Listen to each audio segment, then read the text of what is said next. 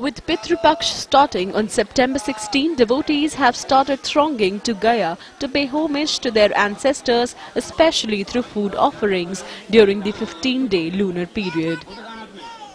Every year, lakhs of devotees offer prayers and stay by Ganga river for 15 days. It is believed that this place has been blessed with purification powers.